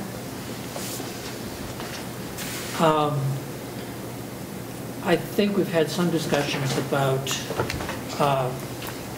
tightening up the MOA to make it so that it's a binding legal document, and if the new district is implemented and there's a contractual relationship between the Lakeview School District and the town, presumably the new district would have to behave in a lawful manner and honor that contract. So that's one way of doing it. The other is to create a sort of a circus atmosphere and pull all the 4th, 5th, and 6th graders up into the other building, shuffle space around. And that's not really good for kids, and I think we're more reluctant to do that. So we're looking, I think, at tightening up our contractual language with the town to make that sort of circus unnecessary. And that sort of segues into some thoughts I had and made recommendations in my latest email to the amendment group, because there's nothing in Articles 3 and 4 that specifically requires, you could easily take that transfer to the district out of there and simply make as a condition of the article operated during the calendar year, which would solve the problem should the vote fail in Woodbury. That language would make it possible and would maintain the same protections that we had before. One other thing that sort of ran with that thought was that we might have to add a specific language in Article 7, which supposedly AOE says we can't mess with. But if you add language, a couple of sentences to the end of the article, you haven't changed the article, you've only added to it. And that would make it just simply very specific that all contractual relationships for educational use of third-party owned buildings and facilities would be honored. If we can't play that route, then the logic of having a good, tight contract would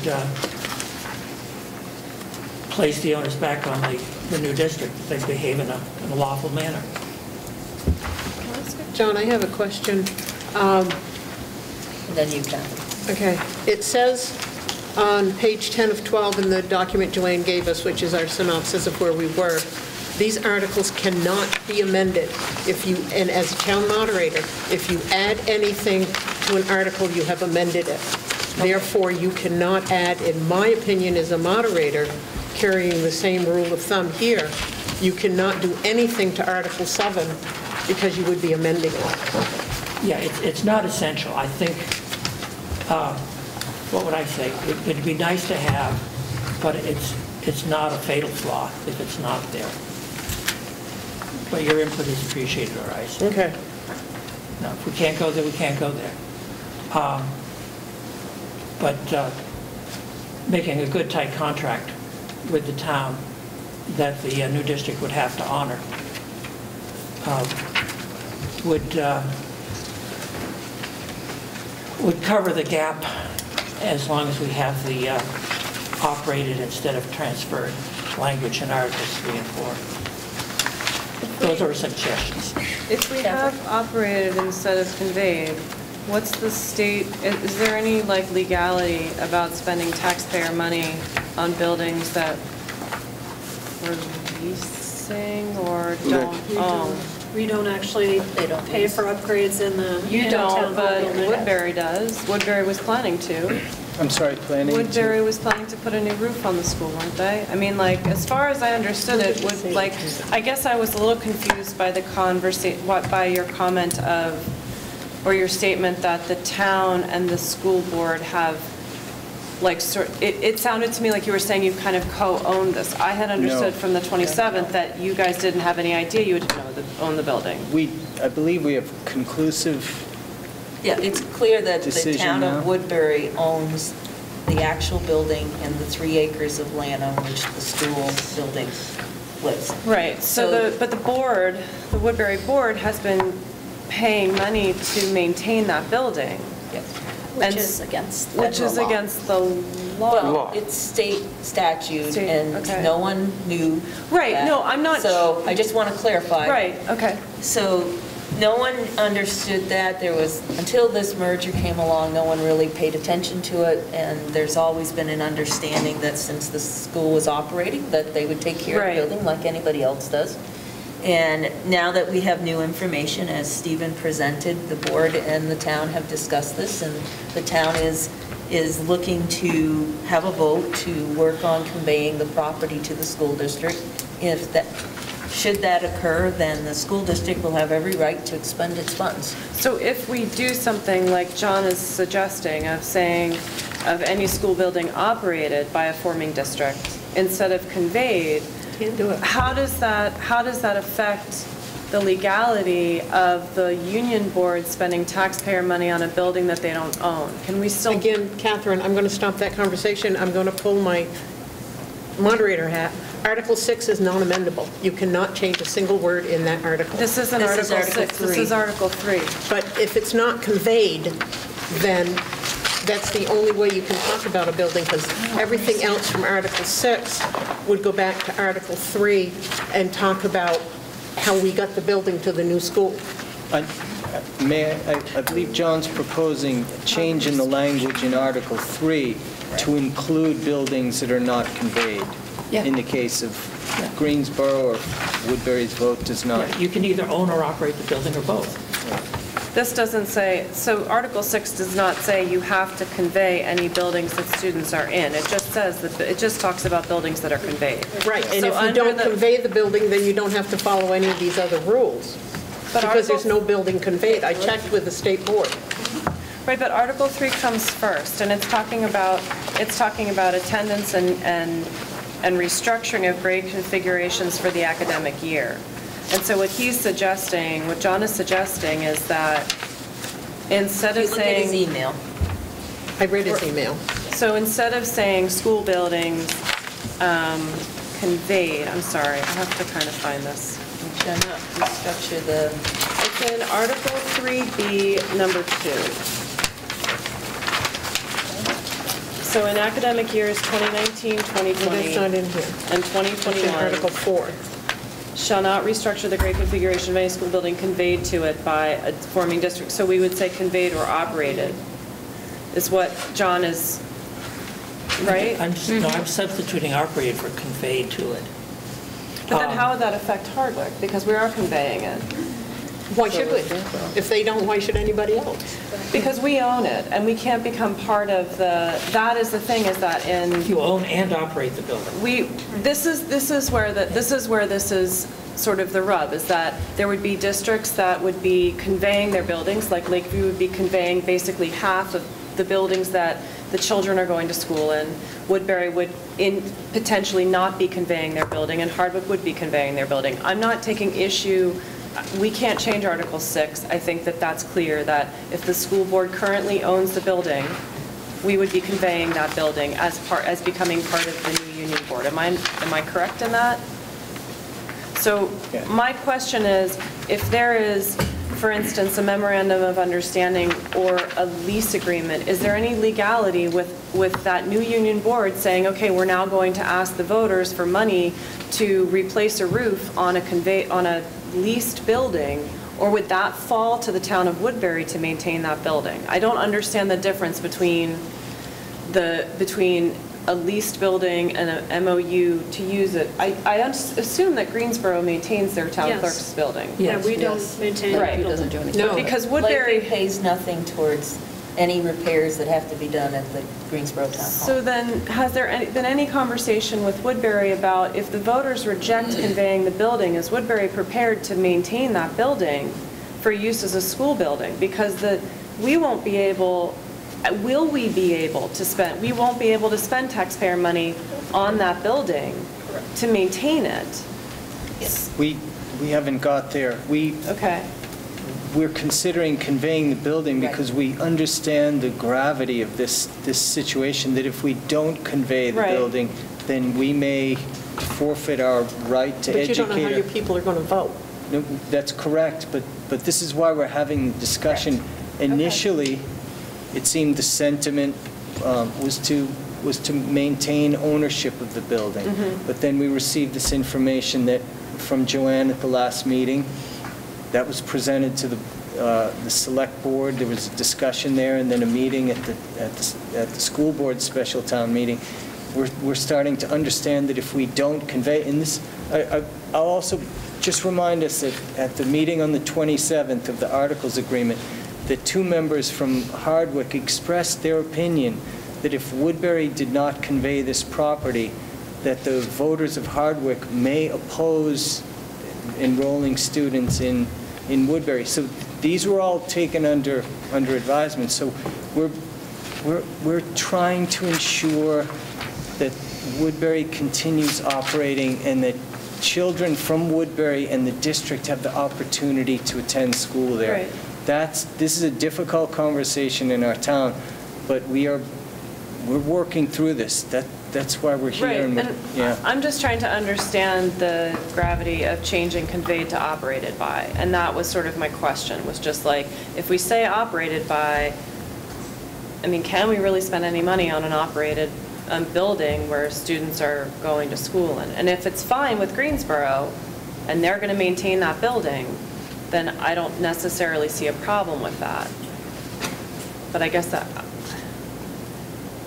go ahead. My take on this is, now that Woodbury is aware of the constraints, should the transfer to the school district fail, they are now aware of their obligations.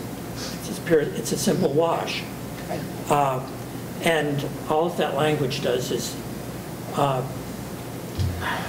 remove an impediment, because we're really living on the cusp between either we fix the articles of agreement or we fall into the language of the default. The default are restrictive and would be very harsh on Woodbury. That's why I was thinking, how do we? Well, wouldn't it also affect Greensboro? Because they couldn't have the kids in the town hall then? They'd have to be in the elementary school. Yeah. And we talked at our last school board meeting about if we have to do that. We That's are what you're able going to to. do? It's not advantageous to our students, but we can do that. Okay. And there seems to be a peril in not coming in with conveyed property, because I don't know how the new Union District Board would administer these lease contracts. I don't see anything in here that would compel them to. Well, actually, you do have Well, language. 6 compels you for the year. Article 7, continuity of contractual obligations. For what duration? Do you know? For 1 Would that year. only be 1 year? Right. Yeah. Okay. And there is also, with lease agreements, you cannot have a lease agreement longer than 3 years, that the board can actually enter into a lease agreement for 3 years. If you go more than 3 years, then the electorate has to vote to agree on a longer contract than 3 years. So is it safer for Lakeview to have a lease agreement with Greensboro for the use of the Crown Clerk's building than it is for them to have an MOU? Yes. Well, technically, there's going to have to be a change anyways in the contract.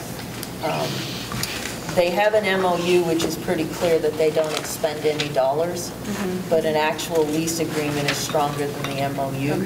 So advising they should probably have a lease agreement and just make it much clearer and tighter. So it's kind of like MOU, lease agreement, and ownership is kind of the weight level. Okay.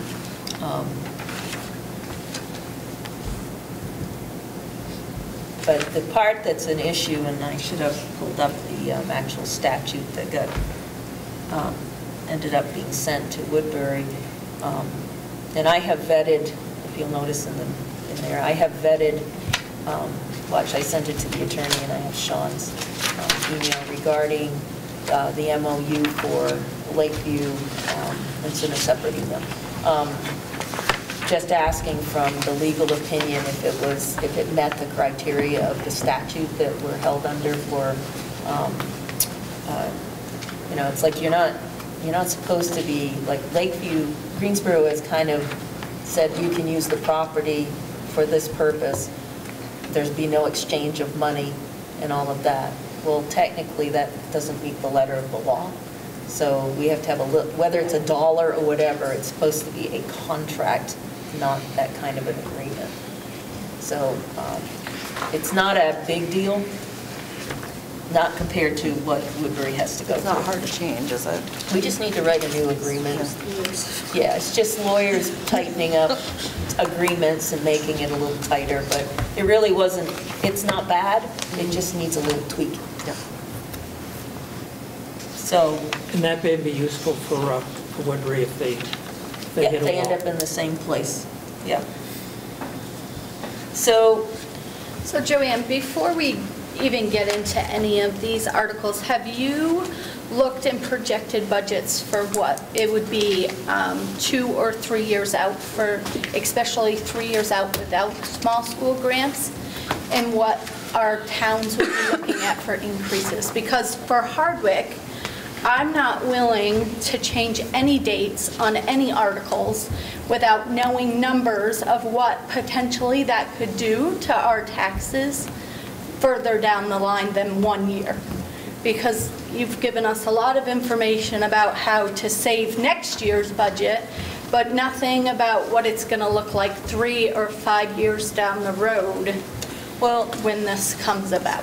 Well, the thing is a lot of the articles you have are based on 2 years, what you have to do for the 2 years. Right, So but we were nothing's- looking at changing them for longer than 2 years. Well, you were looking at Article 4, was a discussion that this group had around the length of time. There had been a proposal put out, Hardwick had put out a proposal to extend it to 5 years. Right, in Article 2, they were taking out the years altogether. Right, but that was So- before we knew there might not be a building conveyed, and that was going to cause issues, and that Lakeview didn't house all theirs. So I would, a recommendation is at this point, I would look at it that you're going to have 2 entities that will have buildings to convey, and, I mean, that's the track you should follow at this point until such time that things are changed, because in both situations, you've just heard, those issues are being addressed. And so I would not get quite as hung up on that right now, and I would further discuss other things. As to projections, 3 to 5 year, no, we just barely got the 1 year cleaned up here, so. Yeah, but then Article 2, it says the new union district shall operate schools for the grades in which they are operating in 2018-19. That holds us liable to always operate those grades regardless of budgets. And I'm not willing to take those years out if that's... Yeah, we can't just say for, I mean, that's... But Article 2 addresses the grades, so if this committee and the new union district believes that it's going to continue educating kindergarten through 6th grade. Yeah, but what if we send 6th grade to Hazen? What if we... So I've got Kevin over here to raise his hand. Sorry. So, just a philosophical question. So, observing the conversation of this group, because I haven't been to any of the amendment committee meetings, it sounds like the general conversation is about keeping everything the same but with one budget. What's the benefit to that? How does that benefit our students?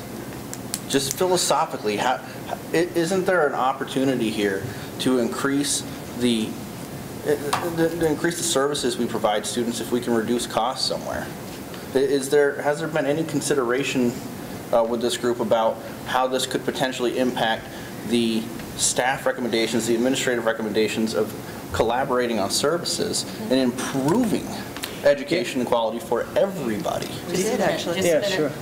Victoria? I'm not on the amendment committee, so I haven't. Neither is he, but I mean, I can't speak to what they've been addressing, but I lost my thought already. But I think part of the reason we want to advocate for keeping things the same is for the students, because a lot of huge transitions aren't going to benefit anybody. If all of a sudden next year we're looking at a situation where the budget dictates that we close 2 buildings, that's a huge change. Mm-hmm. And it's not just a sudden change for the students, it's a huge change for a whole community. And I think everybody should just slow down. And I know we're all worried about the cost of doing this, but I think stability is important for our towns. I think thinking about what the impact of this on kids and staff could be, and also looking down the road, if you're talking about closing 2 of these small schools, you're talking about basically shuttering 2 towns. So you might not have those students for your own schools either. The Hazen budget will be impacted, the Hardwick budget will be impacted. It is in the long term, in my opinion, best interest of all of our communities to have those smaller schools open so that people are actually living there.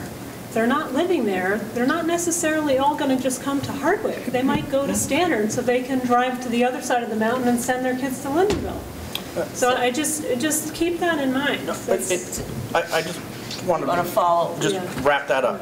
And so I'm not suggesting closing schools tomorrow. That's not what I'm suggesting. What I'm saying is I feel like we're shoehorning ourselves into forcing one way or the other. Yeah. rather than collaborating on this and understanding, what those recommendations might look like. So I'm not saying close schools, starting July 1. That's not what I'm getting at. But if all of a sudden we have an art program that's flourishing or a music program that's flourishing in one location, why not shift that? If there is a benefit to do so, why not? But if we are getting to the point where we're putting ourselves up against the wall saying we can't change anything for 2 years or 3 years or 4 years because of budget considerations or because of these articles, I think that's detrimental to our students. So first Stephen, then Catherine, and then John. So philosophically, I'll speak for myself and Woodbury, we don't want to cut. We want to grow. We want to bring that to the entire district, not to cut costs, but to attract students and expand the population. And one of the most productive discussions we had here was in keeping 3 schools open so they could distinguish themselves and offer specialized opportunities. And one of the most, I believe, constructive conversations that we had in this Articles Committee was in allowing intra-district choice. The intention among this committee was not to remain static, not to overturn anything too abruptly, too precipitously, but to allow this district to form and to merge and to mesh. And this intra-district choice we were discussing would have given students by right the opportunity to attend their hometown school while also allowing enrollment in any one of the other schools within the district. So that's what we were talking about, getting this district moving incrementally and allowing each program, each school to distinguish itself. I appreciate that. And looking constructively. Yeah. Catherine? I think that I like the idea of having the 3-school choice. But I do feel like we need to allow for flexibility within that. And I think that I agree with Kevin's feeling that if we make this too rigid, we're not going to be able to have good school choice. We're not going to be able to have flexibility to change things around if we must keep the grade configurations exactly the same. If we need to make changes within things, and this is not, like, I really also want to say, like, we have to look at this as though we're all talking about this from a large perspective and not just from our individual towns. I'm not saying this because I'm from Hardwick. I'm saying this because I want the best education for all of the kids that go to all these 3 schools. I think choice would be excellent. I think choice would be, allow us to have some creativity. But I do think we also need to be very careful to not make ourselves, we have to operate pre-K through 6 at every single school, because if we don't, then we're not following this, and if we're in violation of this, then I don't know what happens, but some big hand comes down and smacks us across the face or something like that. But I see Kevin's point, and I think we should really listen to it, because we need to be careful about saying all or never, because if we want to be flexible and creative, then we need the ability to do that. And that was one of the reasons we stripped out the, or tried to discuss stripping out the 2-year status quo lock-in. We do not have that luxury of time. Part of it's budgetarily driven, part of it's due to the strength of the programs. And we want to move on to that rather than simply say, well, we can't do anything for the next 2 years. So that's part of the logic behind stripping out those that 2-year window. But the thing that you did have to say was, what we had before, we have to go forward with that. But we're not locked into the 2-year window. Purely as a third party, I just wanted to point out that I just see a lot of polarity happening, and rather than collaboration. And I want to just get to that collaborative approach and make sure that we're keeping that in mind as we go forward. All right, then Sam. Okay, I go back. This is the first time I've actually come face-to-face with you, so it's nice to see you. I'd like to start with that. But if you take the years out, that means it never can happen. You can never change, because it says in academic year, they will be there. And it'll be the same for 2 years. That has to be in there so that we have something to start with. And then that means after the 2 years, we can begin to look at changing it. And I think it's going to take those 2 years. And who knows, in maybe the third year, we're going to leave it the same, or we'll all agree that it needs to be changed. And it would take a vote of the full new board to do that. And we covered that by saying it has to be a majority vote. And the majority vote is 5. So the town of Hardwick, if you're afraid Hardwick's going to rule, can't rule on these big decisions. But the same with Article 4 in closing a school and changing, owning, conveying to operating. That's a big difference. And I think we need to look strongly at leaving the word conveyed, because that is what the legal basis is on. And I realize Article 4 comes before Article 6, but that doesn't mean it's more important than Article 6. Article 6 says the school district that was in place before June 30, 2019, needs to convey their schools. And if the school is not conveyed, then anything that refers to it is different, does not apply, and needs to be looked at. This is really the first time I've seen your budget. You've had the option of the budget. The only reason that the budget is looking good is because you're getting the small school grants. The legislature tomorrow can vote that you're not going to get that small school grant.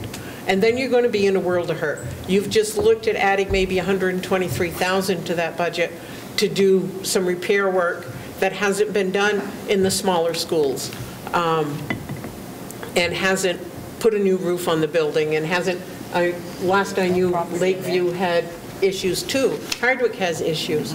And those are what's going ahead, and we've all got to deal with those. But to drastically change the word conveyed to operated, to me, is a major mistake without knowing what's happening. And I think that we got to do the same as the Budget Committee and not do anything with those until after town meeting and see what happens.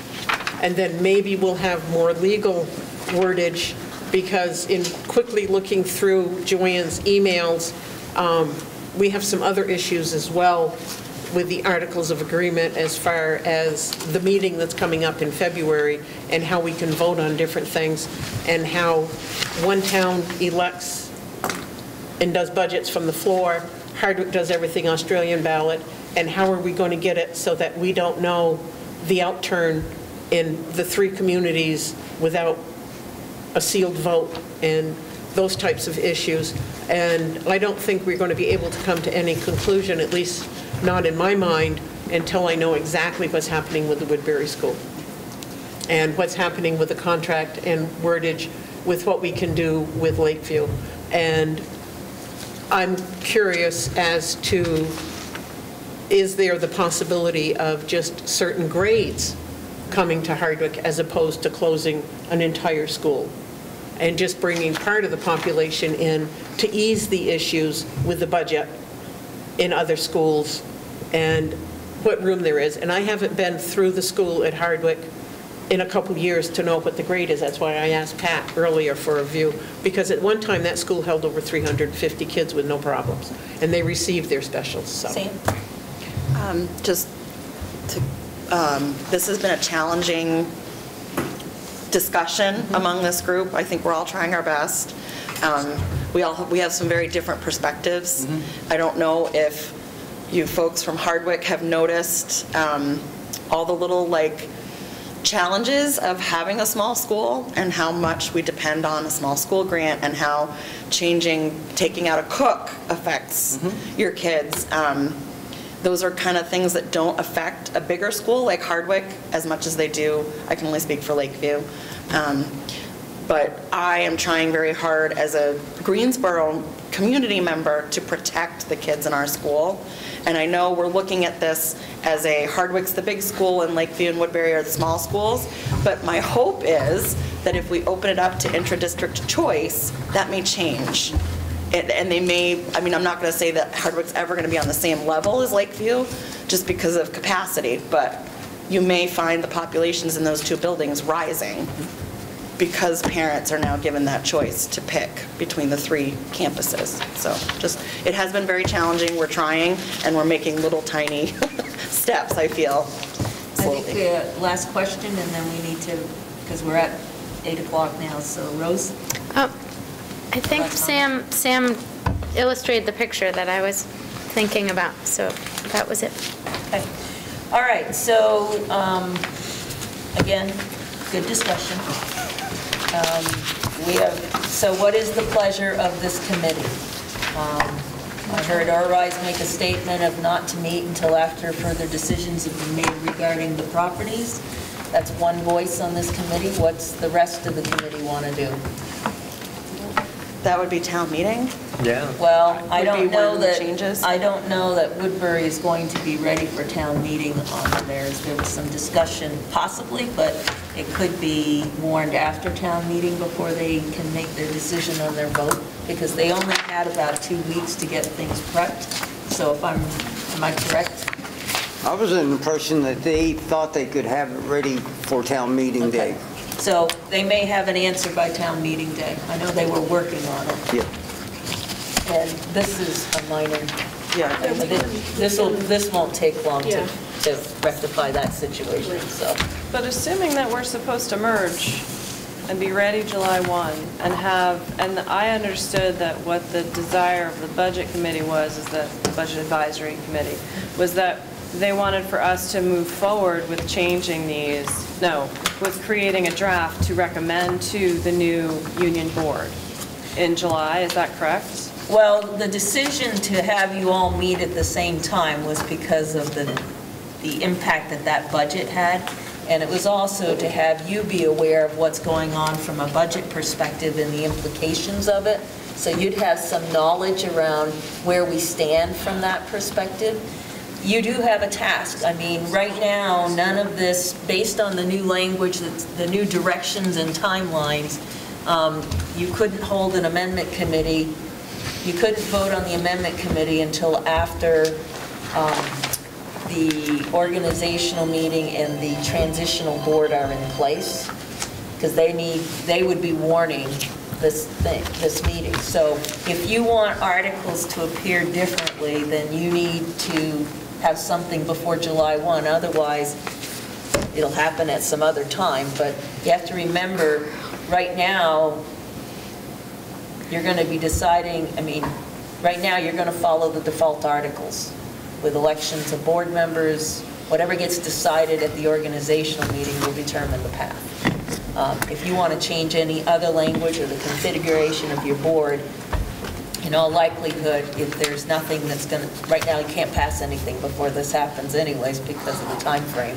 So it would be kind of setting up what the future will like in the following year, because I don't see how you're going to change your configuration of your board at this point.